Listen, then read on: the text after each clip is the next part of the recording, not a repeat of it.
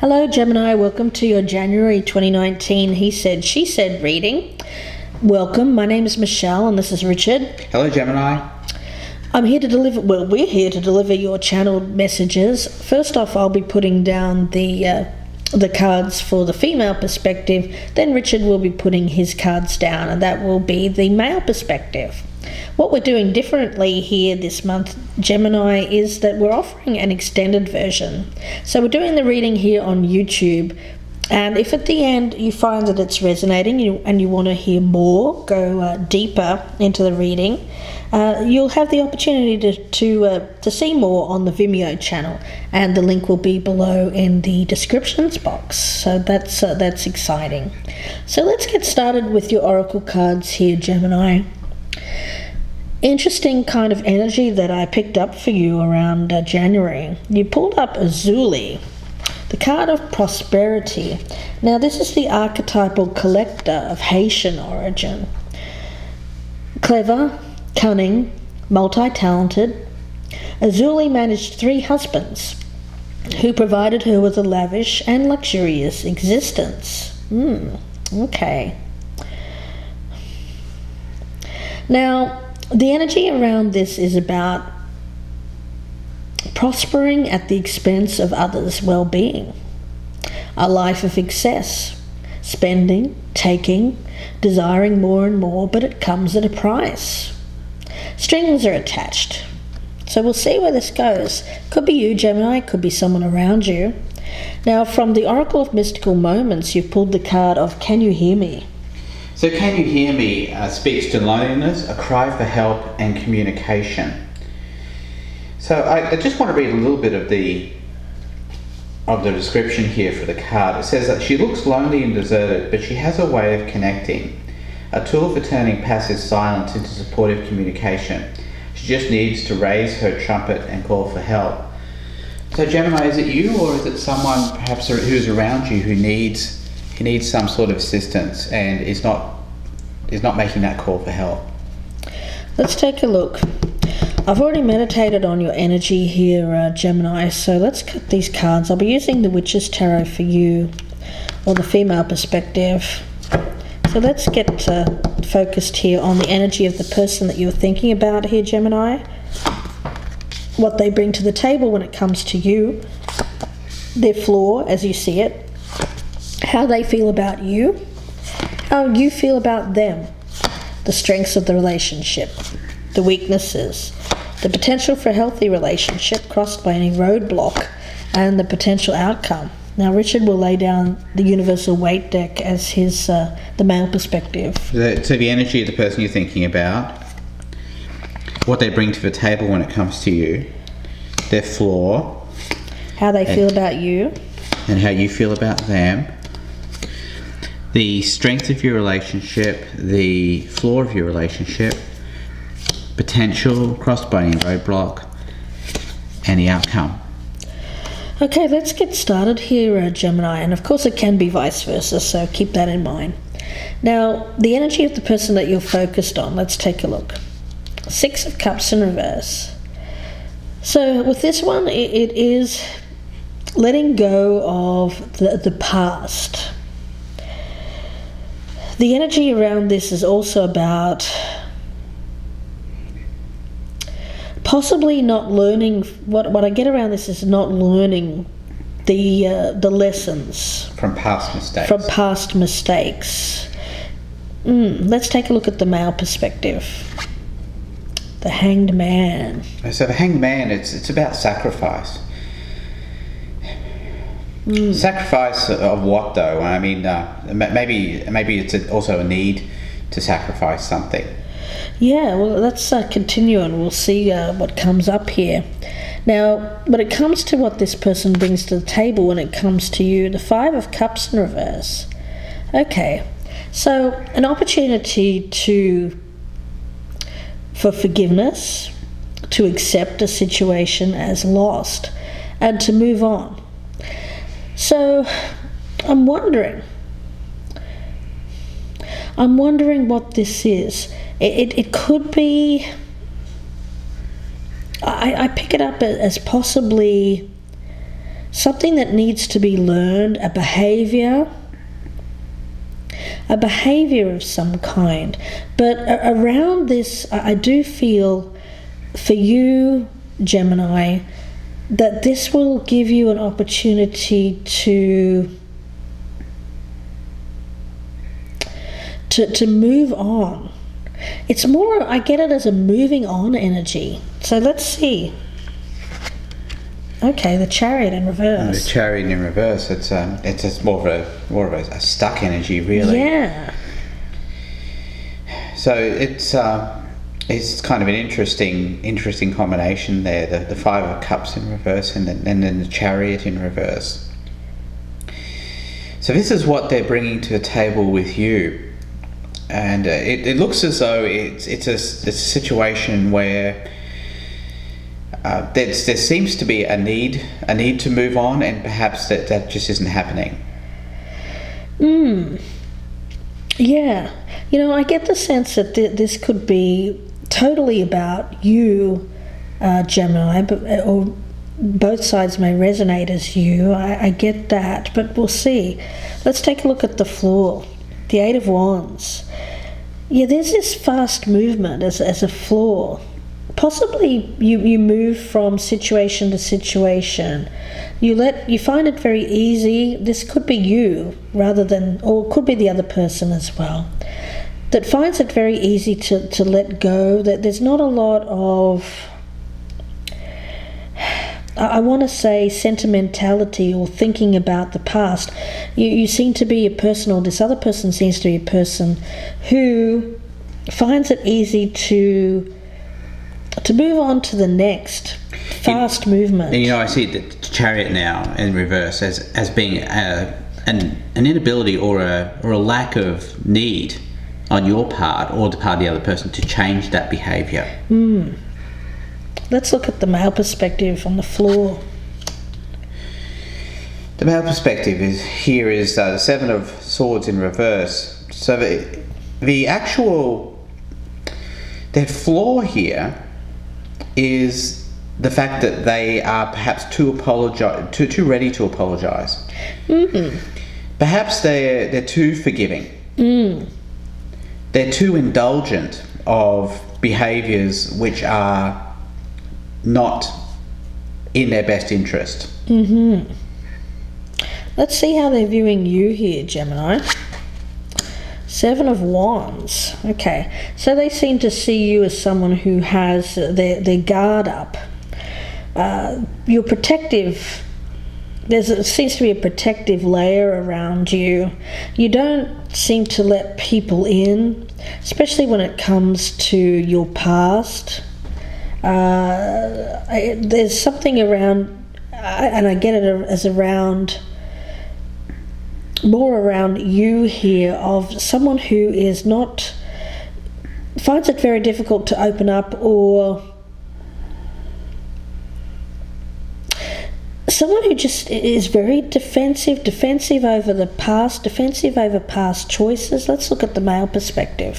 Before we do that, let's look at this here. I get a lot of loneliness with this card. Yes.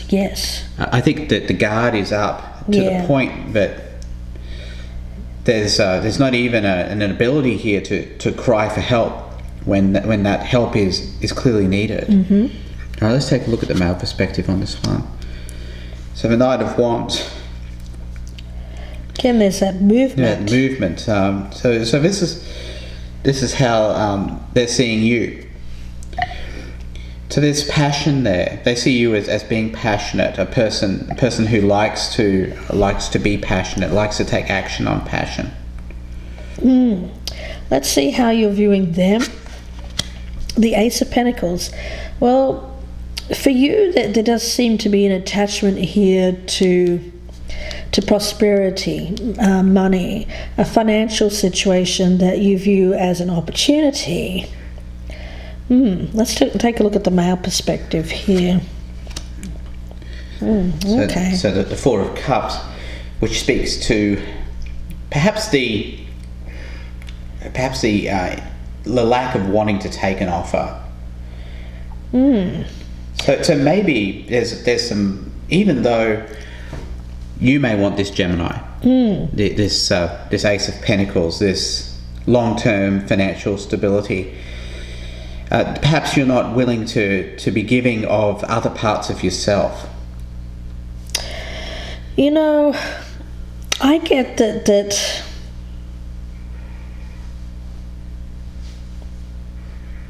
I get that there is an opportunity around you, Gemini, but somehow you still have your guard up around it. There seems to be something that you have released something from the past. Possibly, I get the sense that this may have been something that you let go of. You've moved on. You have a lot of optimism around the future.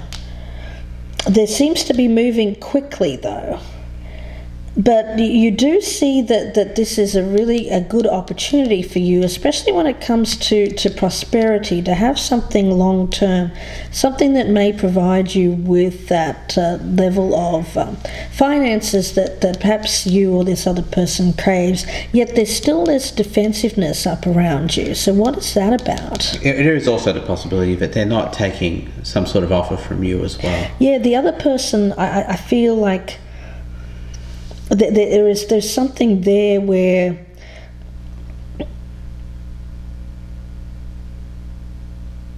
yeah, we'll have to see where this goes. Let's have a look at the strength. Temperance card is the strength.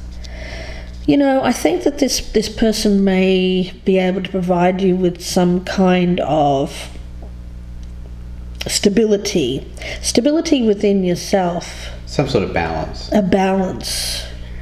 Let's take a look at the male perspective. But at the cost of perhaps and the not changing when one needs to change. So I see that this might possibly put off a need for inner growth. Yeah, let's take a look at the weakness here, the Hermit. So that would make sense there, Richard, with what you were just saying about the fact that there needs to be some reflection here on choices and why you make the choices that you do here, Gemini, because I can't help but think that there's a pattern here where you look for perhaps things that give you an opportunity for, well, I get it as accumulating wealth, really. So as the weakness with the relationship, I think there's a real need to take some time here to reflect, to gain clarity on what it is you're doing, why you're doing it, and on whether or not this is ultimately going to be fulfilling for you. Yeah, what seems to fit here is that the strength of this relationship is the lack of change. The flaw is inner wisdom. Yes. So I think once this wisdom gets attained, then perhaps it doesn't go the way that it looks like it's going to go. And again, the flaw here is not moving on when one perhaps needs to move on. Yeah, there's a stagnant energy around you. I think it's the thing is that I get around you is that there have been experiences that have been similar to this in the past, yet there may have been, it may have gone unrecognized what your pattern is, or how you go about your relationships, or what you seek in relationships, because I get that you seem to perhaps move from one to the other quite quickly. There seems to be fast movement here, as is a flaw, something happening quite quick. But I get there's still this guard up around you, though. That's the thing, and it seems to be something that you would benefit from doing that inner work, and needing to perhaps spend some time thinking about the choices that you've made in order for you to get clarity so you can move on. Because I don't think until you get this clarity, this wisdom, you're going to be stuck in this kind of pattern. Yeah, and I get this with the Chariot here in reverse here. That's stuck energy as well. That can also be stuck energy. Yeah. Yes. I think that there's a real need for you to turn over a new leaf here to change. Well, I also feel that this one is someone who is being held accountable. So you may not be being held accountable for things that you've done in the past in terms of the way you go about relationships or how you view relationships. I don't think you see it as love. There's no love here. It seems to be all about what they can give to you or what they can provide. From a material point of view. Yeah. Not great energy, Gemini. This may not be you. It may be someone around you. So I want to make that clear. I don't want to make it seem like I'm picking on Geminis here. It could be someone around you that's doing this. As the potential, you have the card of Karma, which is the card of justice. As the roadblock, you have the Five of Swords in reverse. Well, it's a karmic situation for you as well. I think it's a karmic lesson. Something that you really need to go deep within here to look at. Looking at why you do this. I think you may need some help in this, maybe some therapy or help from someone who can assist you with why you have acted the way you have in terms of relationships and seeking out relationships that you do. Again, you or someone around you, Gemini. So yeah, and the roadblock here with the Five of Swords in reverse, it seems to me like this has... It's a need to get a resolution to what seems to be causing conflict, or I want to say with that card of Karma as the potential. I feel like there's potential for you if you do that work, if you really look. It's kind of the judgment day. It's that wake-up call. Getting that wake-up call in order for you to really look at why you are doing the things that you do so that you can learn from them, which I don't think that you have in the past. I don't think you've learned from this. And you keep doing the same thing, and it may be just ending the same way every time. So there's a real need for you to look deep, look at past choices, look at why you're making the choices, what decisions haven't worked for you in the past. What changes can you make in your life here in order to get what you the kind of life that you want? I mean, is prosperity, is finances the thing that you really want, or is it a deeper relationship?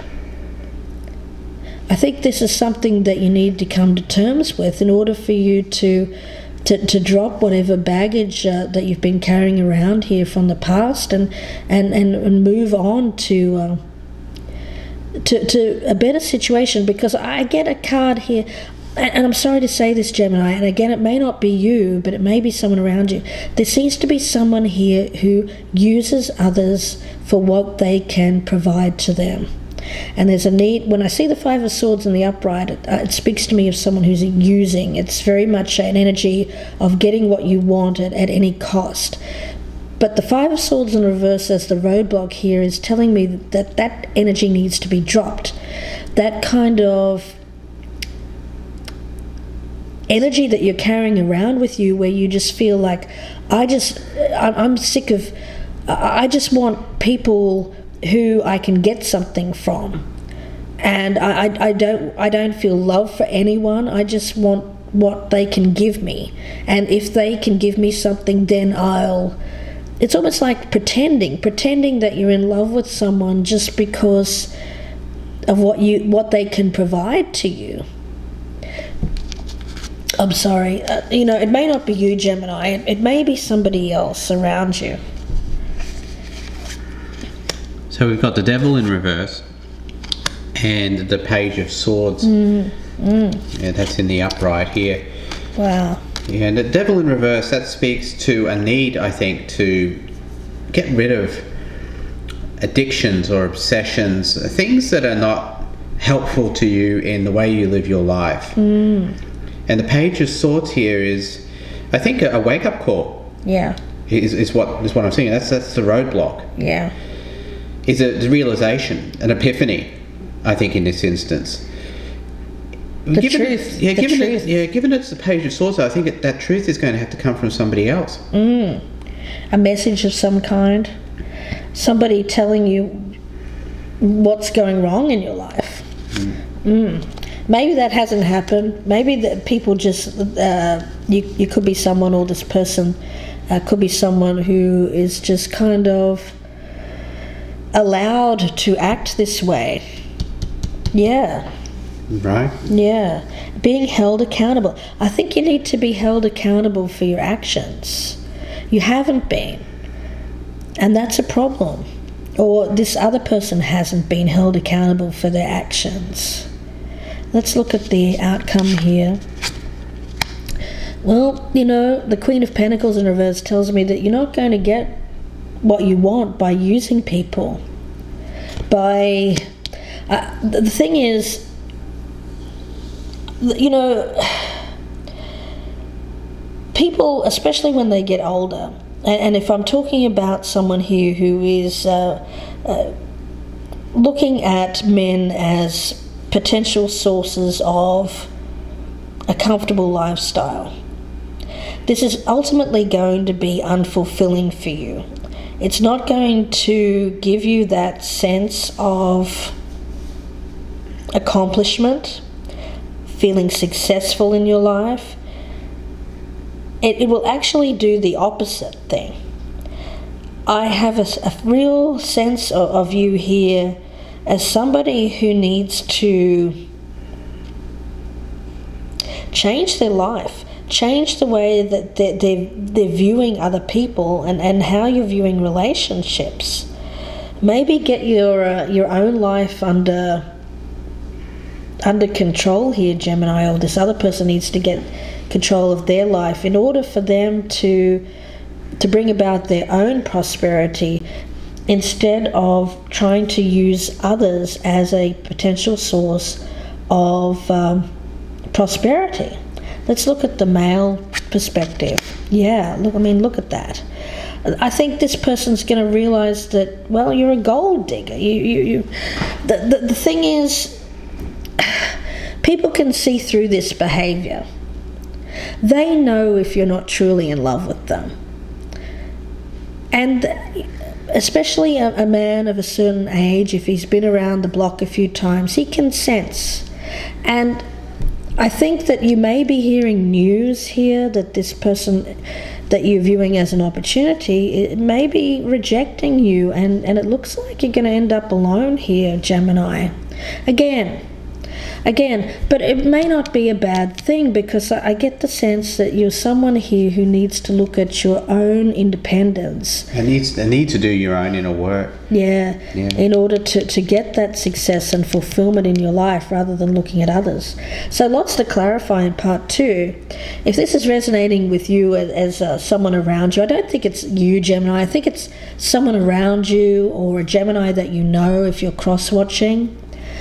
Someone who seems to be using somebody else as income, really. So lots to clarify in part 2. I hope that you join us there. The link is below in the descriptions box, and that will be on the Vimeo channel. Be pulling out a lot more cards. We'll go deeper into this situation. If we don't see you there, then we wish you all the best. If you would like a personal reading, we have a special on at the moment for your own He Said, She Said reading. And you can email me, gypsyinsights@gmail.com, for further information. So wishing you the best with this, Gemini, and bye for now. Bye, Gemini.